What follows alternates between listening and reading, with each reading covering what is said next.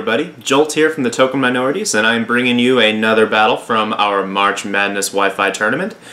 This battle is the other losers bracket quarterfinal match between Luck of the Irish, Aiden, and Yellan de Greef, Sasuke, I'm not really sure how to say that.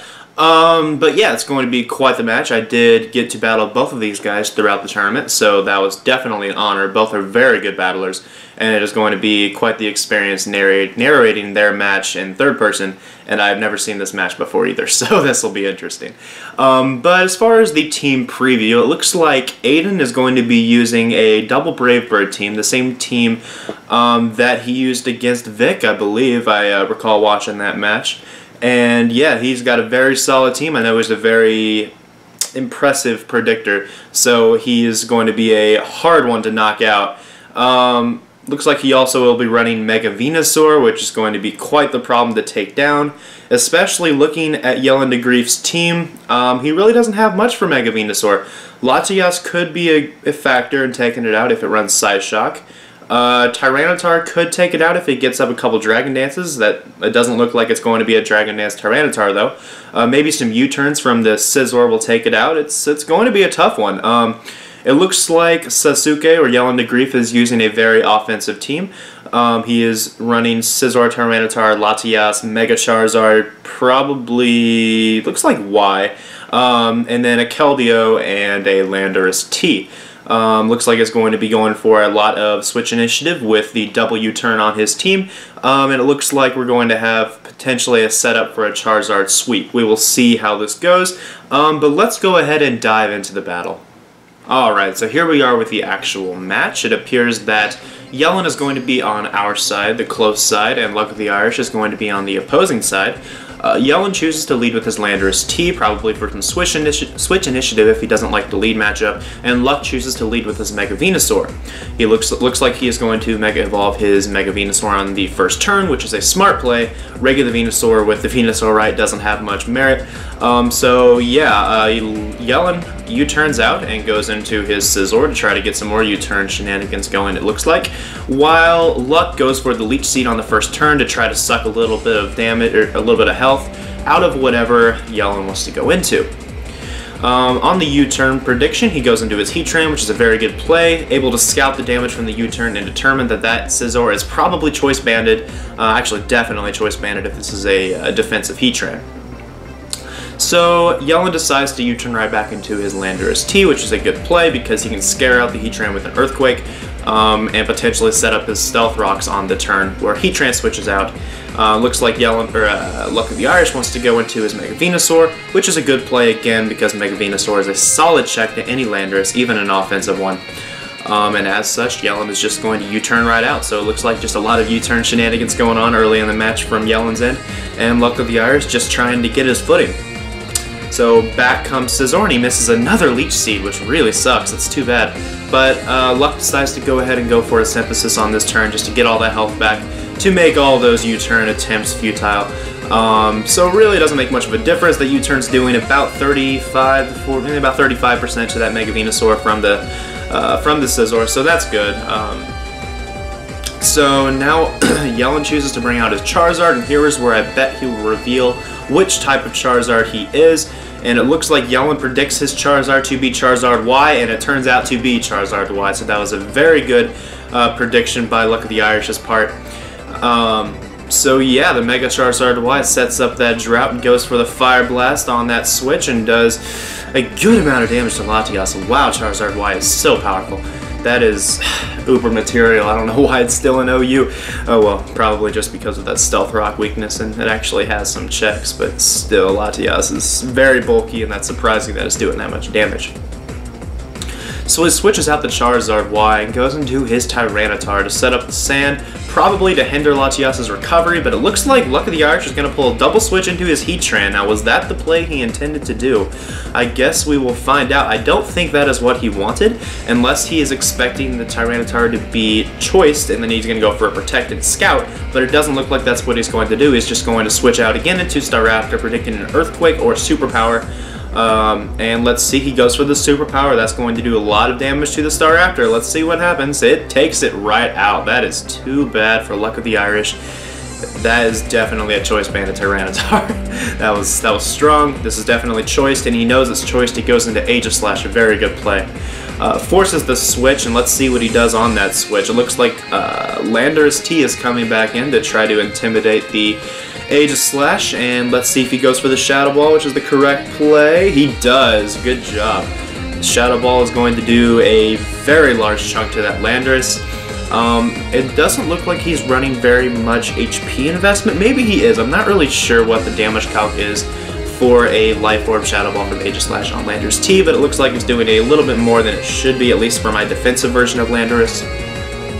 But he switches out the Aegislash into Latias, which was something that apparently Yellan predicted. Just goes for the U-turn, takes out the Latias, and now Luck of the Irish is down in a hole early, and that is not good for him. But Yellan's making some great plays. He's getting that switch initiative going left and right with all those U-turns. And really, Tyranitar is just cleaning up whenever he needs to.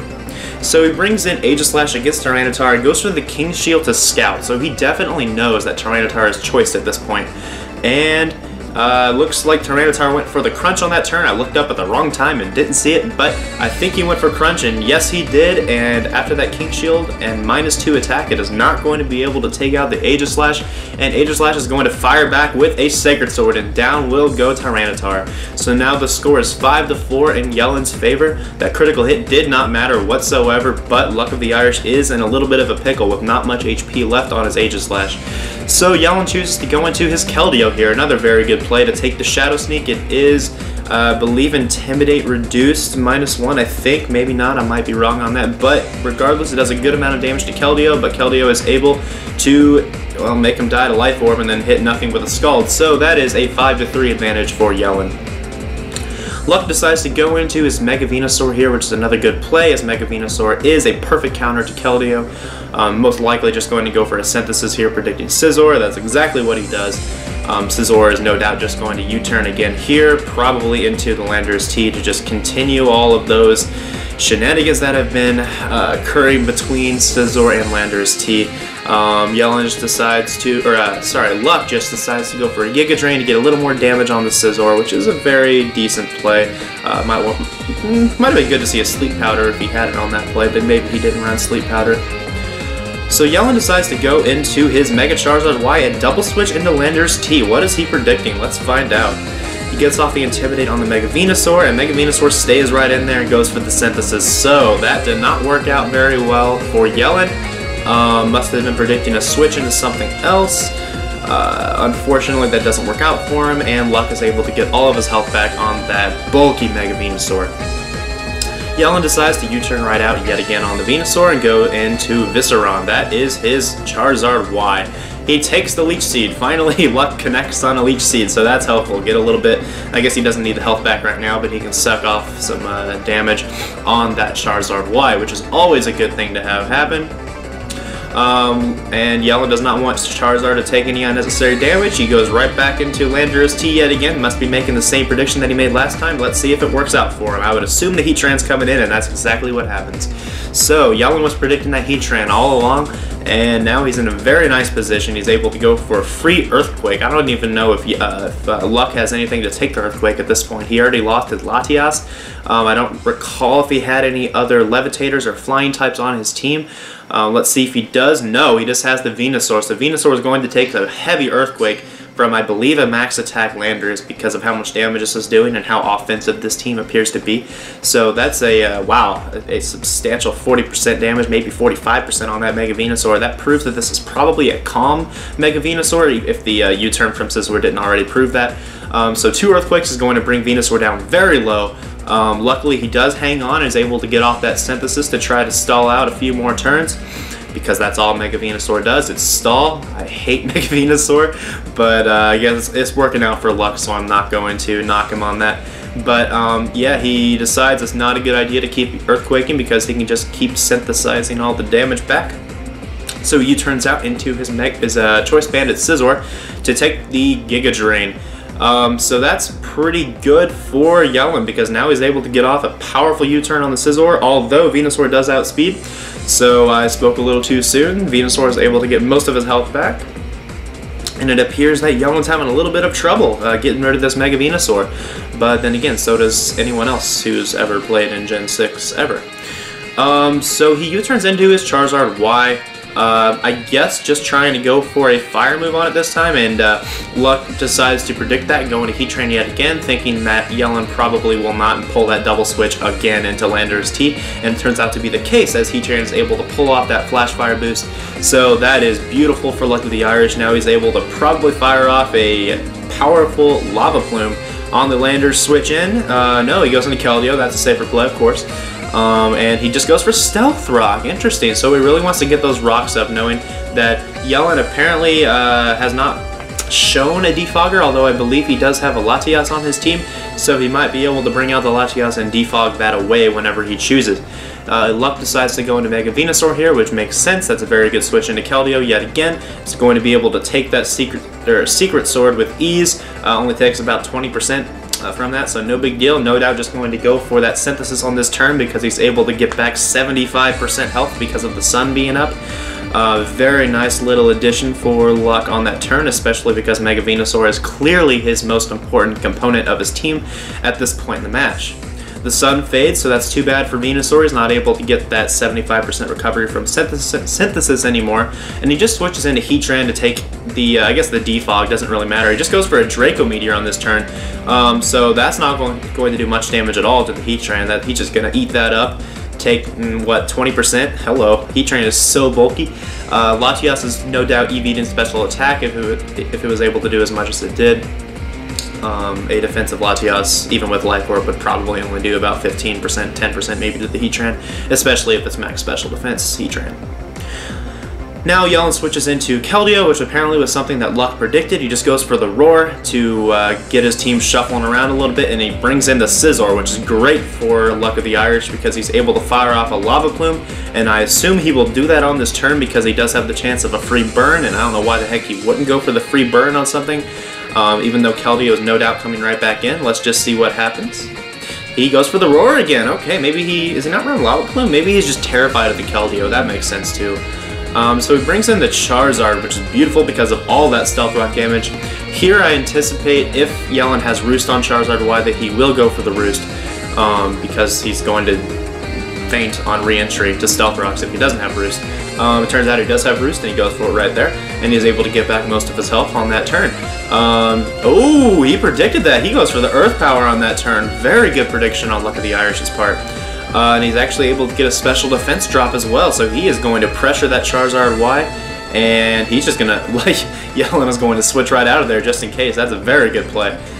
So he goes ahead into Landorus T to intimidate the Heatran. I guess predicting the Earth Power again, but he predicted that too. Wow, Luck of the Irish is playing well right now. Just goes for the Roar. Unfortunately, he roars in the Keldeo, so that is too bad for him. That puts him in a really tough situation. He's going to have to switch out, probably, definitely, into Mega Venusaur. Let's see if Yellan predicts that this time, shall we? It appears that Yellan is just going to go for the Skull to try to get the burn on Mega Venusaur. Interesting play. And let's see if it works out for him. It does. Now Luck of the Irish is in a very tough situation. Residual damage on Venusaur, Mega Venusaur that is never a good thing because it doesn't have anything to get rid of statuses. At least it usually doesn't run that. I wouldn't be surprised if it has Aromatherapy in its potential move pool. I'm not sure, but no one ever runs that anyways. So he just has to rely on Synthesis. Now predicting the U-turn from the Choice Band of Scizor, he just goes into his Heatran. I guess it was on a double switch, so maybe he predicted the Scizor to come in. That's a very nice play too, wow. Yeah, I'm very impressed with these two battlers in this match. But it looks like, ooh, wow, Yellan just lets his Scizor go down to the Lava Plume. Maybe he was thinking that Luck did not have the Lava Plume because he had not used it yet. But I think Luck of the Irish was just toying with him that whole time to try to get that Scizor in a position where he can take it out with a Lava Plume, and he does just that. So now I believe the score is about 4-3 roughly in Yellan's favor. I may have lost count there because this battle really is intense. But the Mega Venusaur is burned. It's not going to be taking those U-turns and Earthquakes very well. It might just go down here. The Landorus T goes for the Earthquake. It does not quite put it in range for Burn to take it out, but it is very close, and the subsequent U-turn will take it out if he chooses to leave in Venusaur, which he should at this point. He just goes for the Earthquake instead to stay in, get a little more leftovers recovery if he needs it. And Mega Venusaur goes down. Is not looking good for our hero, Luck of the Irish. So the Landers T gains a little more health. It's at about 50% right now. And now Luck decides that it's time to bring in his ace in the hole, the Talonflame. Choice Banded Talonflame, which was what caused Vic to be eliminated from the tournament. In the losers bracket, the Choice Banded Brave Birds, he actually uses his Charizard Y as switch fodder to see, to scout what move the Choice Banded Talonflame is going to lock himself into. Turns out it is a Brave Bird, so he goes into Landers T to get off that Intimidate to try to lessen the damage from the Brave Bird, but Landers T is not going to survive a Choice Banded Brave Bird at that amount, even at -1. So the Landers goes down, and now it's getting really tight. I believe it's either 2-1 or 2-2 at this point. He goes into his Latias to try to, I guess, get more recoil damage on the Talonflame due to the Brave Bird, and let's just see how much it does, shall we? It looks like, oh wow, Latias hangs on with 14 HP, goes for the Thunderbolt, takes out the Talonflame. Wow, that was close. Now, that Latias is Life Orb, correct? So that should go down as well. This might be down to 1-1, folks. I'm not really sure. It's either 2-1 or 1-1 at this point, and it is tight.